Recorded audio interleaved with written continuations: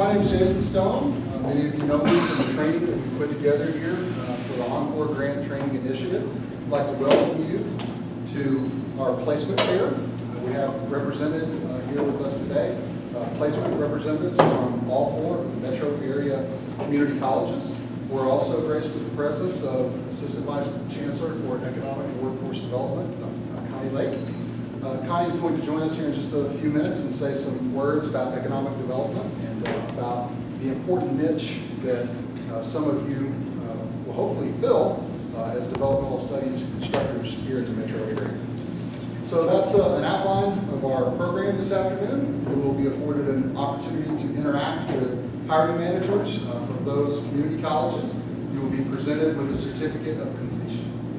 Before we move forward, though, I would like to take this opportunity to express my heartfelt gratitude. That's the cost. To express my heartfelt and sincere thanks for what I've learned from each of you. Many of you have a wealth of experience that you're going to bring with you to the classroom. Some of that is experience that you had formally as instructors. Some of that is experiences that you bring from other fields into the higher education area.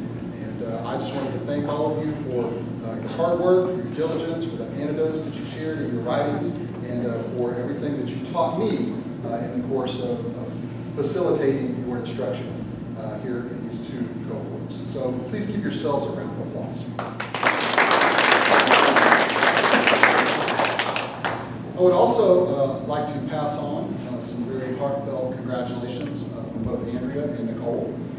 Nicole was not able to join us today from OSU-Stillwater because of some transportation difficulties, and Andrea had a meeting that was already previously scheduled, so they were not able to join us. But both of them emailed me within the last 48 hours and expressed that they were so proud of how far many of you have come in terms of your use of technology and your ability to facilitate instruction of adult learners. So they communicate their thanks. I now would like to take the opportunity to welcome Ms. Connie Lake. Connie Lake is the Assistant Vice Chancellor for Workforce and Economic Development for the Oklahoma State Regents. Andrea, my wife, used to work for the State Regents, and her title was almost as long, but not quite. And that's sort of a running joke if you're familiar with their organization about how long their titles and contact information and stuff like that are around the State Regents. So if you would, please provide a warm welcome to Connie. She's going to say a few words about workforce and economic development.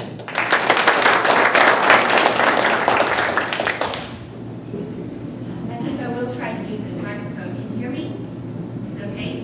Thank you, Jason, for the opportunity to be here. And just for the record, I do not have the longest title in our agency. My supervisor is the Vice Chancellor of Strategic Planning and Analysis and Workforce and Economic Development. I'd like to start by looking back at a projection that was made in 2004 by an economist at the Bureau of Labor Statistics who projected that by 2012, the labor force will continue to age with the annual growth rate of the population 55 and older to be nearly 4 times that of the overall labor force. And if you look at it today, this is coming true. So this projection should have been a wake-up call for employers to find innovative ways to retain this population in the workforce, because otherwise we'll be losing a wealth of knowledge and experience. I have 3 examples of ways that employers did evaluate their policies and became more innovative in retaining the workforce. The first way was to allow career movement within their organization, so that it was an opportunity for an employee to retrain and have a second career within the same organization. Another way was to provide flexible work options with prorated benefits, because benefits are hugely important. So what this did was provided reduced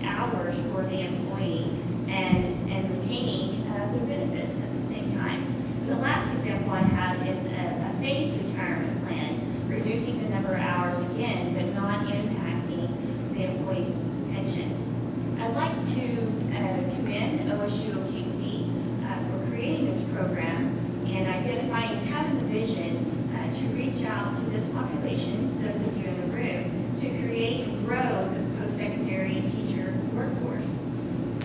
The reason being is the projection by the Bureau of Labor Statistics shows that a demand of post-secondary teachers in the year 2018 is an additional 257,000 post-secondary teachers.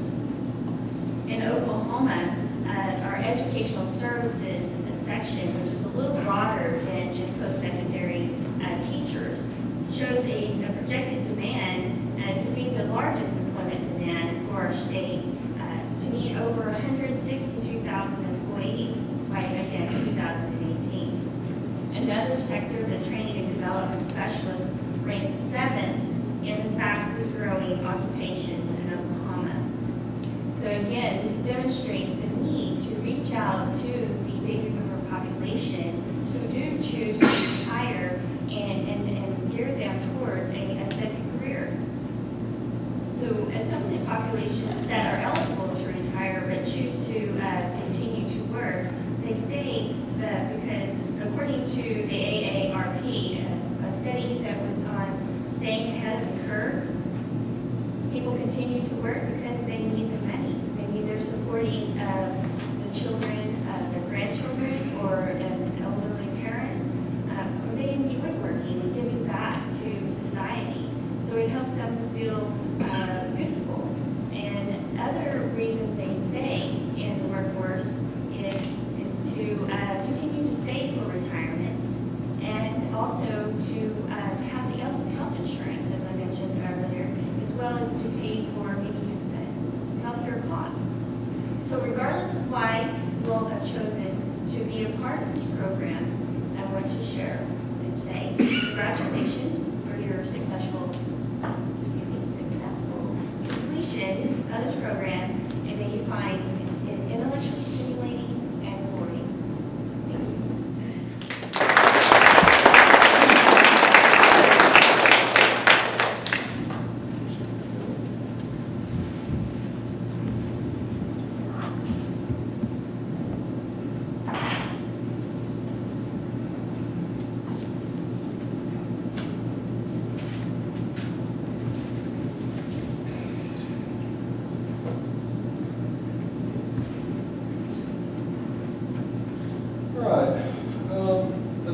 Program, I would like to introduce a few more special guests, and these special guests are the ones that you're going to want to make sure that you make the acquaintance of before you leave.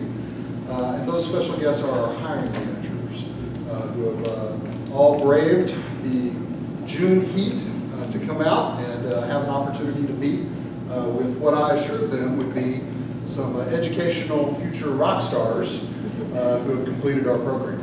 And I want to thank them for coming today. To my immediate right here is one of my colleagues. She probably looks familiar from several of your training videos, and that is Jennifer Pointer. Jennifer has been employed for over a year as the Department Head of Developmental Studies here at OSU-OKC. She is responsible for the areas of developmental reading, English, and math, as well as student success and career success, all of which are areas that fall under her hiring purview. So she's the one to talk to for opportunities here at OSU-OKC. To her immediate right is a colleague of mine, Eddie Gert. Eddie is the Associate Dean of Humanities at Rose State College. I've known Ed for quite a while. We're involved in the OSU Stillwater Higher Education Leadership Doctoral Program. So Ed and I spend most Tuesdays and or Wednesdays with one another right over here across the hall in Student Center 304. Ed is responsible, or Ed's division is responsible for developmental English and reading, and he is the person to speak to about those opportunities here at Rose State College. Seated to Ed's immediate right is Barbara Cox. Barbara Cox is the Division Chair for Math and Science and Developmental Studies at Redlands University. And responsible for developmental studies hires, and she comes to us, as I said, from Redlands, and she's the person to talk to about opportunities there. Seated to her immediate right is Tamara Carter at OSU-OKC. Actually, over here. Oh, I'm so sorry. Tamara Carter at OSU-OKC. And is it correct that you are a representative of Human Resources there? No, I'm the director of the mathematics department. Director of the mathematics department here, joining us today from OSU-OKC. So those of you who have backgrounds in math or science, Tamara is definitely the person to talk to with regard to OSU-OKC. So a number of you are here today and have decided to attend today, primarily, I think, for the networking opportunity, but maybe secondarily for the certificate of achievement. And I am happy to present those to all of you today. The certificate is signed by myself. It's also signed by the Associate Division Head for Arts and Sciences here at OSU-OKC, and that's Mr. Garrett Jones. Mr. Garrett Jones. Several of you did email back and indicate that you would or would not be attending. I tried to call the ones that I got a response back who said that they would not be attending and tried to get those out of there, but I think I have significantly more certificates here than we have folks in attendance. So there may be a couple of opportunities there where no one comes up to get a certificate, and we'll just put those to the side, and those folks will have their certificate mailed to them next week. Susan Broadbent.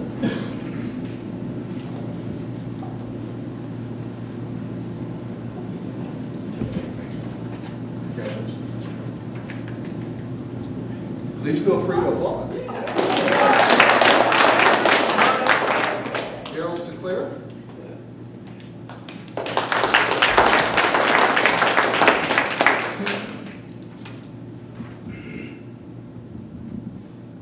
Cicely McCauley.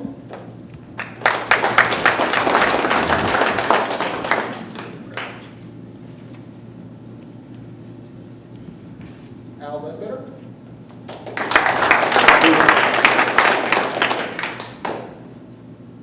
Charles Kite. Tom?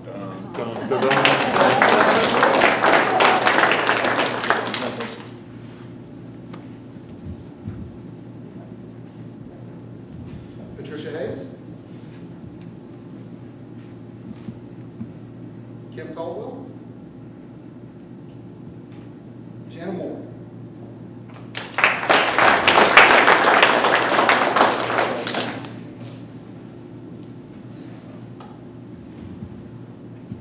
Steve Wilsey.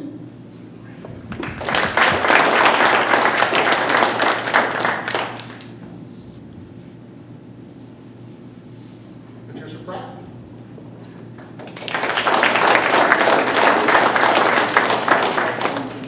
Congratulations.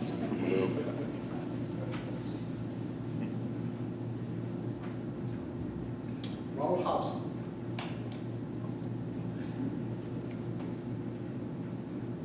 Janet Ingstrom. Jeannie Long. George Lamb.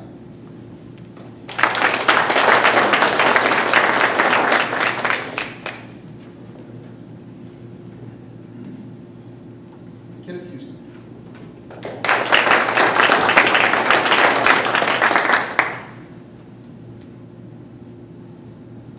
Dolores Scott.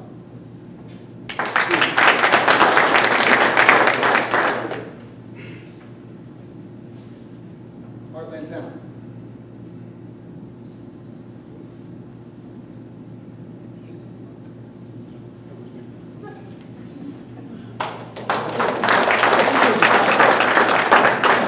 I think there's a typo there. It's Lanada, is that correct? Must have had gardening on the mind there. Kathy Bass. Char Carter.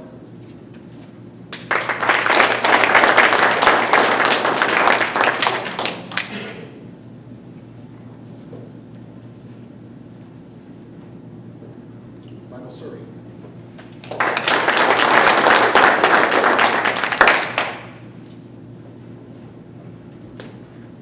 John Prince.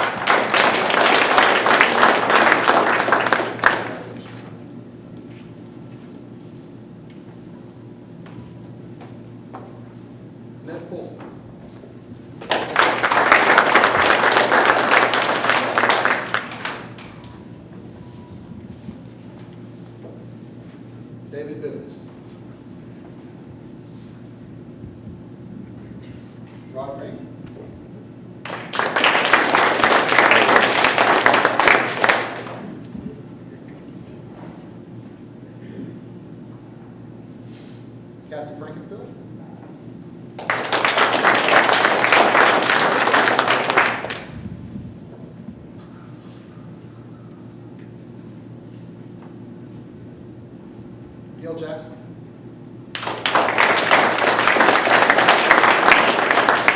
Congratulations. Doug Wright.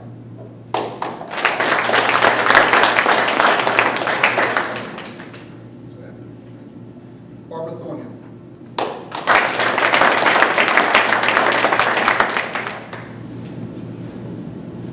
Well, that concludes the formal festivities for this afternoon. You will, of course, want to make sure that you properly hydrate yourself and share some of our refreshments. And most importantly, make sure that you seek out some of those hiring managers.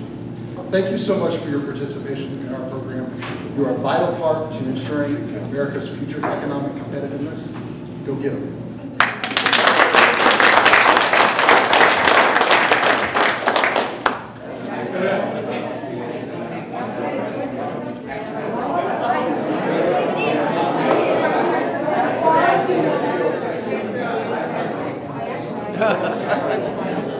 That's a nice one.